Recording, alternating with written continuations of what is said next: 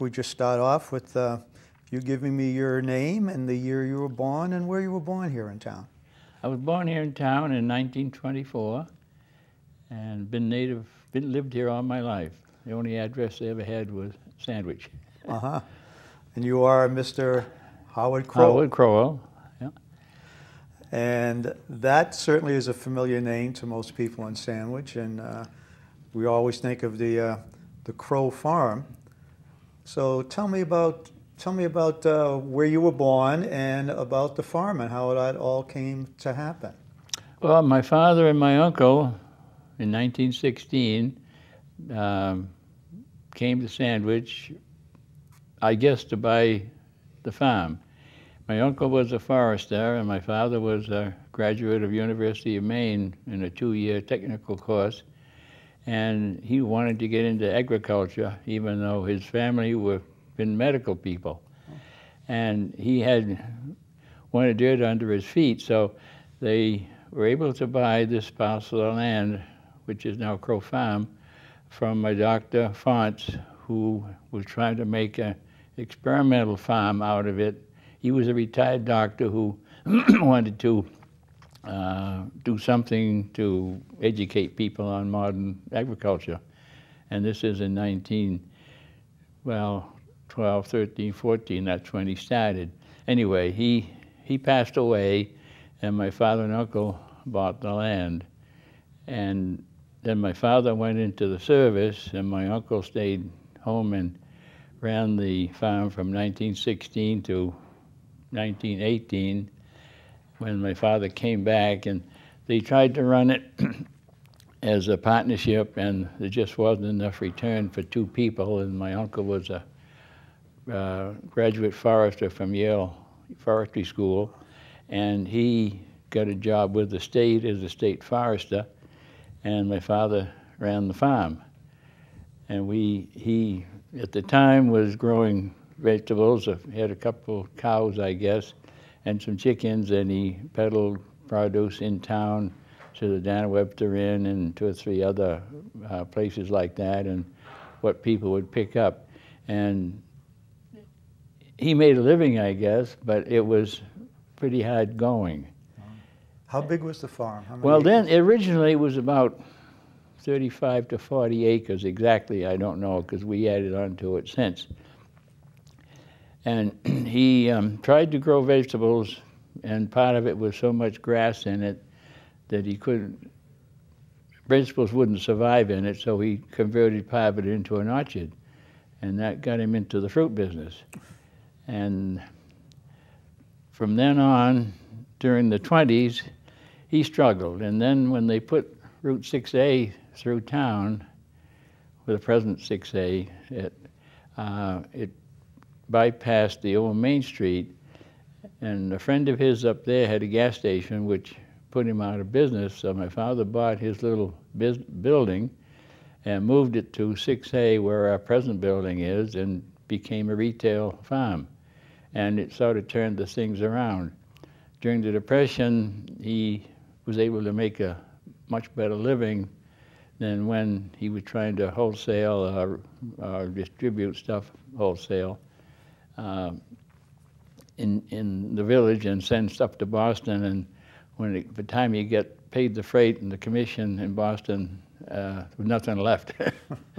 But he set up the retail business, and that was the beginning of our modern day operation. Wow.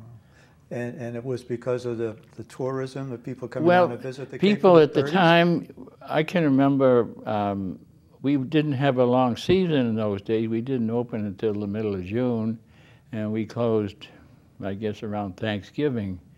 But the Spring Hill Beach was very populated. Sandwich Downs was populated with summer people, and we depended on them basically for he did, for his livelihood. There were townspeople that came too, but there were more summer people here in those days than there were townspeople. I think the whole town didn't have 1,200 people in it in those days, and now we get, what, 24,000? 21,000? Quite a difference. Yeah. Now, what did he have on the farm during this period of time in the 20s and 30s in the way of farm animals, chickens, and He had and a what little material and what products was he growing? He had a little bit of everything.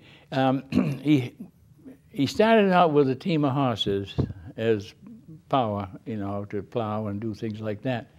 And then he bought a little two-wheel powered tractor, which did a little better job than the horses. But then in 1930, he bought a real rubber-tired tractor. And that we kept on, we held that for probably 20 years at least. But he had some cows, he had chickens. He used to raise his own chickens, had an incubator and hatched his own chickens. He grew vegetables, and he had some fruit, and very diversified. But as time went on, evolution took over, so to speak, and during World War II, he couldn't get help, so he converted the cow barn into a hen house. And we raised eggs and meat birds for a few years, so we decided we were working for 10 cents an hour, and we gave up the chickens and just gave it up completely. We kept one cow for ourselves, and we raised a beef cow, and we grew a few chickens for meat, but we basically were out of that kind of a business. And about that time, we bought a greenhouse, second-hand greenhouse, and put that up, and we started growing cucumbers and tomatoes in it. So you and your father are now working together at this time? Now, from 1940, in the mid-40s, we worked together. I went to Stockbridge School of Agriculture and 1 year, and then during the war, they discontinued those courses, and I never did go back. By the time I get pretty well settled then. So, but we gave up some things, we took on some things. We sort of rolled with the punches and didn't waste our time doing something that wasn't worthwhile. And when did you take over the farm yourself? Well, Dad died in the 70s.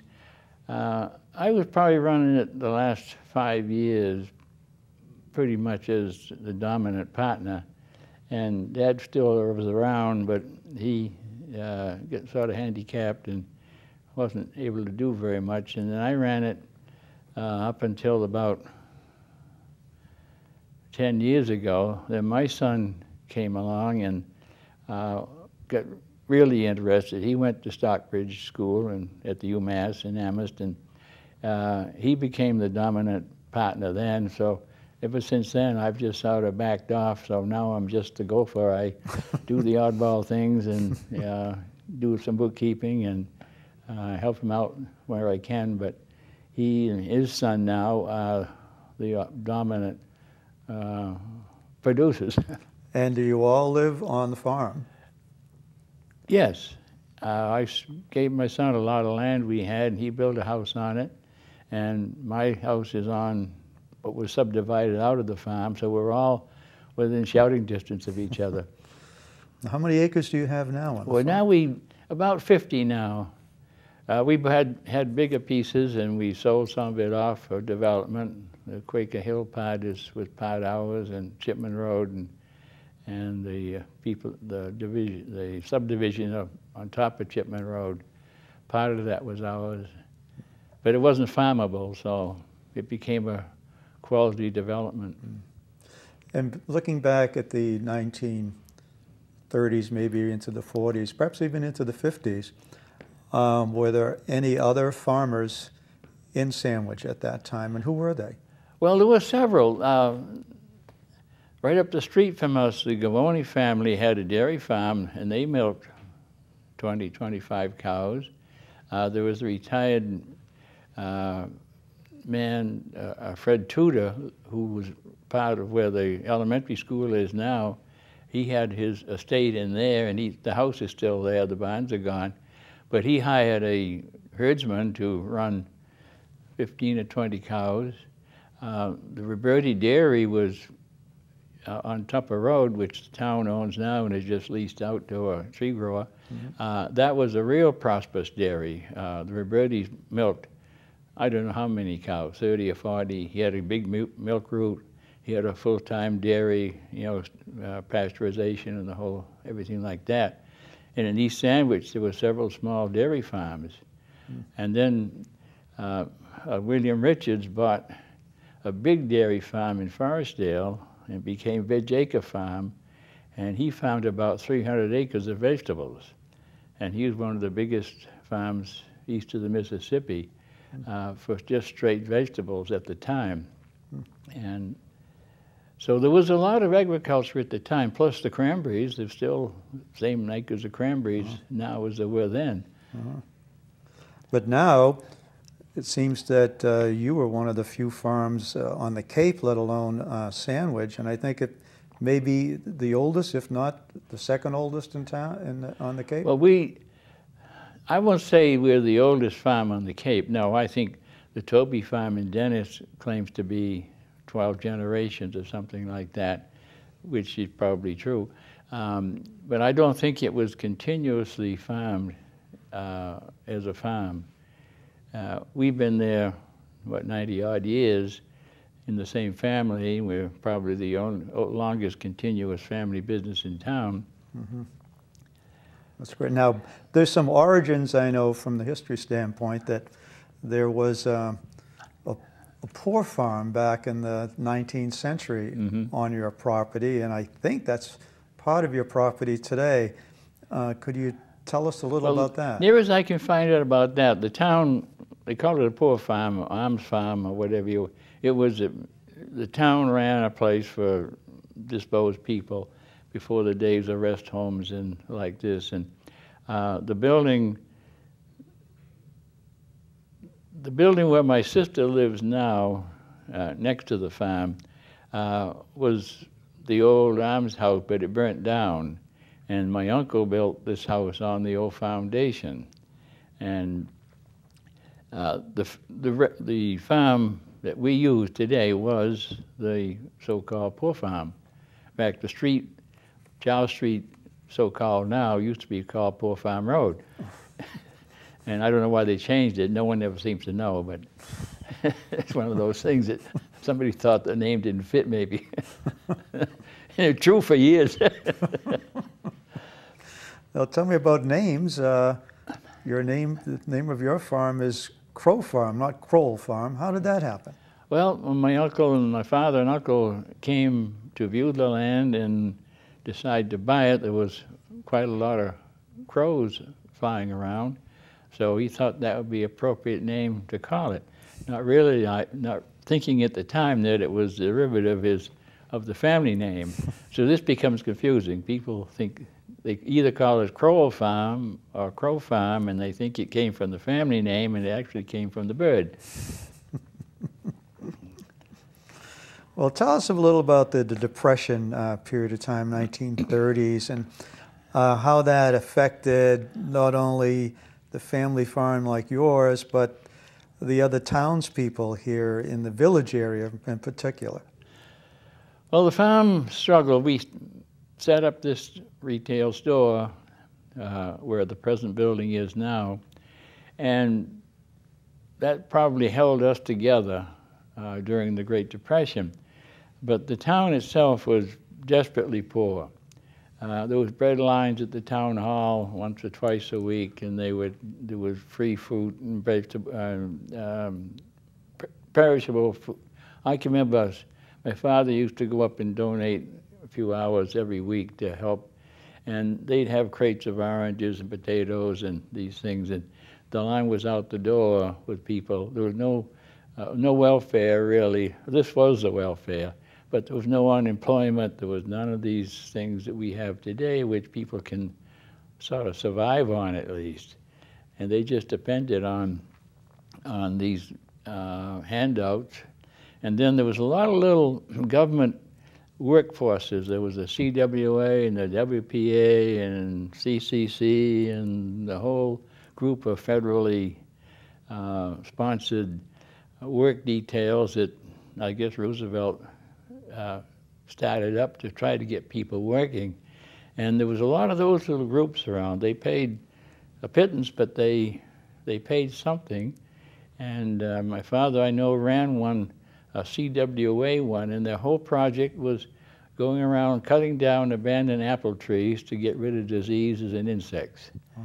And he had 4 men in town who spent probably a couple of years part-time doing these kind of things. And it took away a lot of sources of disease and things like that, but it gave employment. And they survived on, you know, whatever WPA people got in those days. It was cheap labor, but it put a few dollars in their pocket. Good. Now I know, tell us about the creek area of town and all those channels that are there today. Are they related to some of these workers you just talked about in terms of their efforts? I don't know. They were these drainage ditches that they put in were to drain the little salt ponds all over the marsh to take care of the mosquitoes. And the ditches were built under the auspices of the mosquito control people.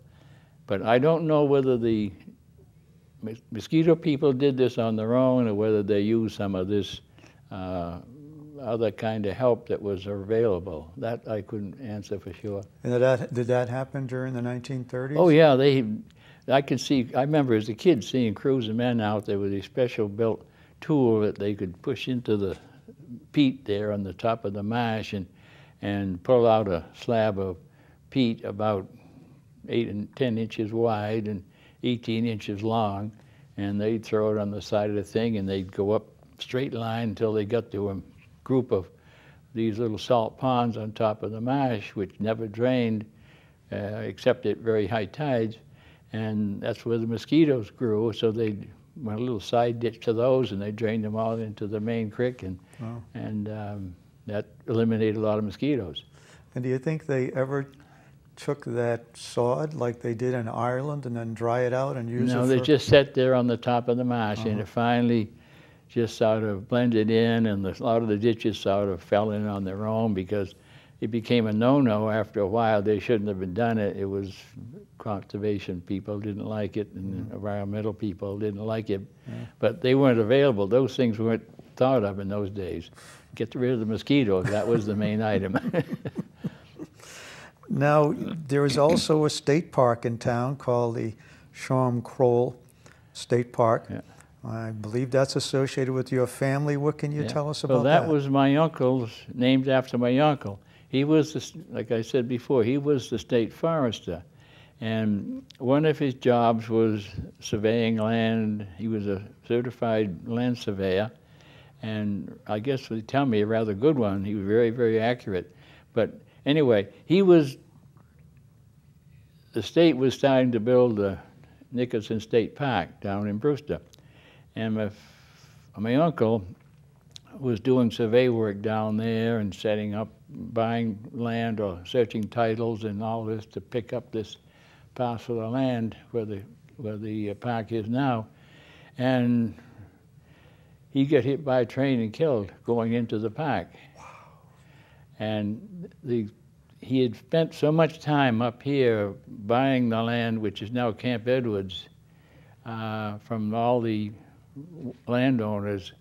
He did all the title searches and all this and was able to put this all together to make what was now Camp Edwards. At the time it was Shawn Forest. And so after he passed away, the state honored him by putting his name on the Shawn name with Shawn Crowell.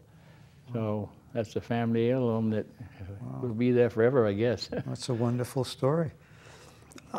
Talk to us about World War II a little bit. I know from our discussions that you did not serve, but you wanted to serve, and tell us about that and the activity around town during World War II. Well, I didn't serve. I had some health problems at the time, which I tried to get in 3 times and they wouldn't take me.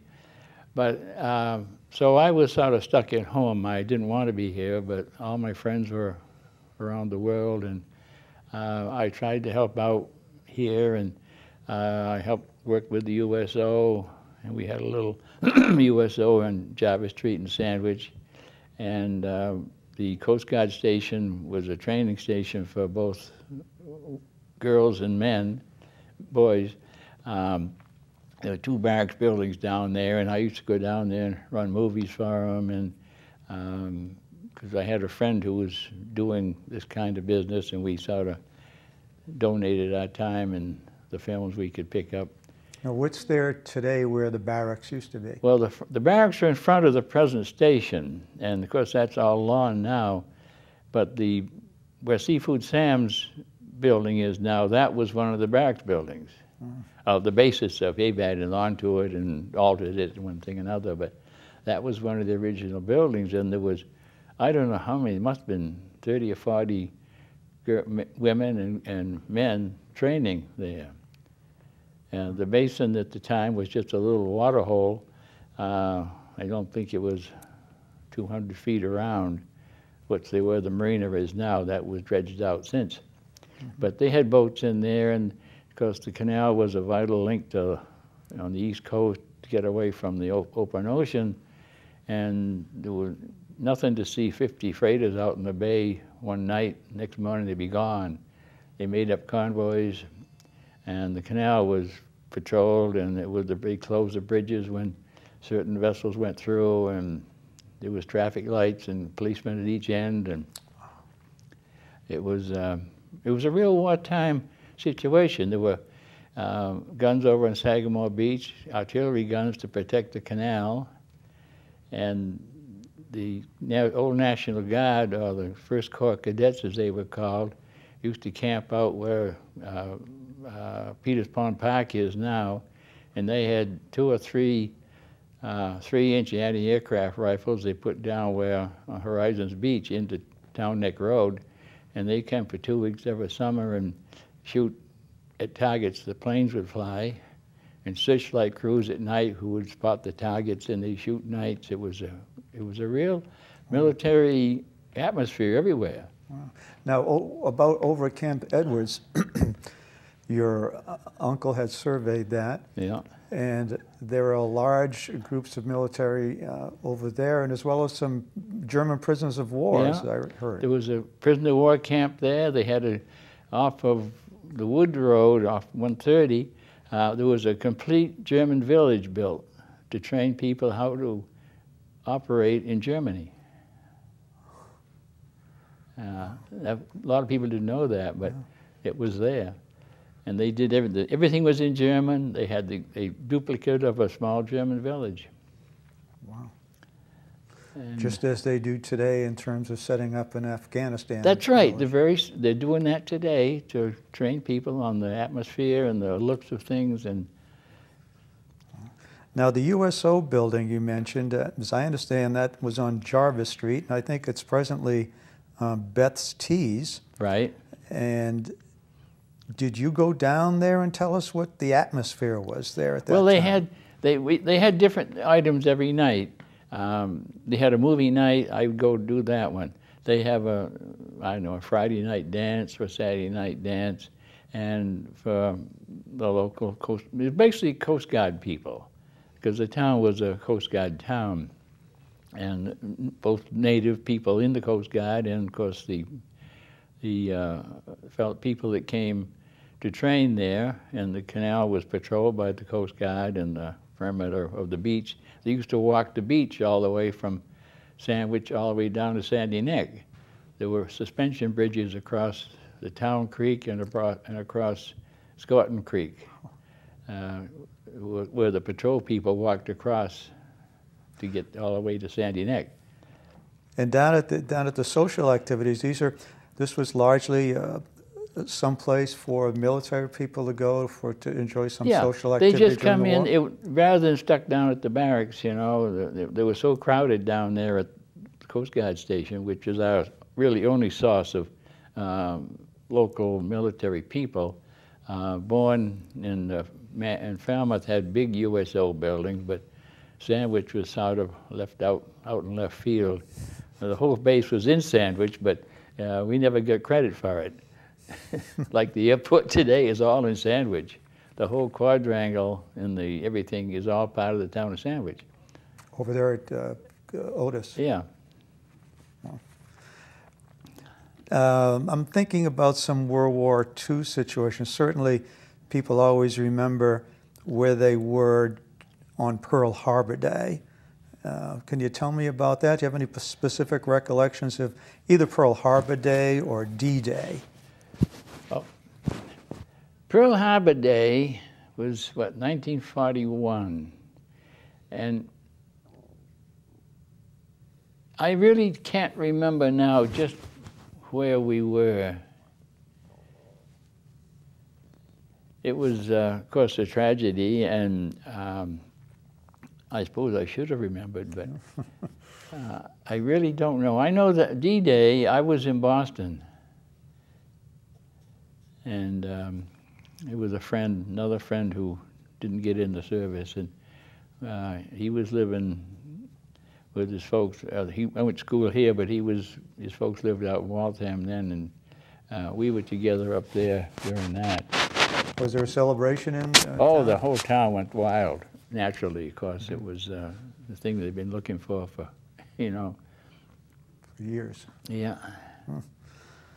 Well, you went to school here in Sandwich, I suspect, right? Yeah, I did. Where was that? At the wing school, all 12 grades. There was no kindergarten in those days. And we had basically 12 rooms for 12 grades. The high school did have about 3 separate, had a study hall, and there was a business room, and there was a science room in the basement where they did chemistry one year and then physics in the alternate year. And the business part, and then there was a math room and one other room where they taught languages, and that was sort of the whole extent of the high school. And the same teacher, now I had a Mrs. Mary Wing who taught biology, she taught French, she taught Latin, and did field walks for any of these subjects. But she was very diversified. She was a Renaissance woman. Oh, she was. He was a family, town family, and in fact, she lived up the street from me. And she'd give me the devil for not being able to congregate my verbs, saying in French. And then I was going out the door, she'd say, Howard, she says, when you come to school tomorrow, would you get some skunk cabbages out of the swamp? I want those for biology. Very interesting lady. She was a nice person, but she called a spade a spade.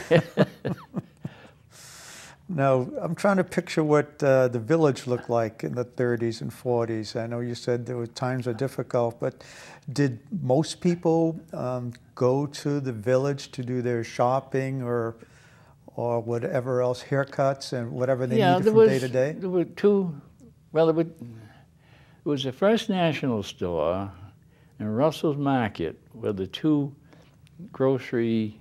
Russell's was a real meat cutting market. The First National Store had meat, but it came in a box, sort of like it does today in a lot of stores. Then there were. Where was the First National? Well, it was in the Novelty Block, right across from what is the Catholic Church was. I mean, now it's the Belfry or something. It was that in the Pratt's Drug Store and Al Fournier's Barber Shop.